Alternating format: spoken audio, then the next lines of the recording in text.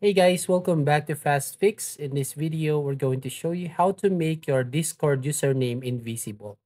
So first, open your Google Chrome and try to search here 1CBC, copy and paste. Once you enter this one, you'll find this link right here. So click on this first link or the first link. So just click on this one and you will go here on the homepage as you can see. You just need to grab here at the box, this blank box right here. So just click and hold this, and then you just have to copy this blank image right here. So just right click and click on copy. Then open your Discord app, go to your user settings right here, the bottom left, and then try to go here on your username.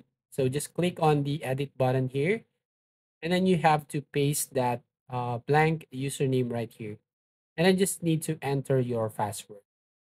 So that's how you basically make your Discord username invisible. So if you find this video helpful, please consider to like and subscribe to this channel. Don't forget to hit the notification bell to notify you on the next video.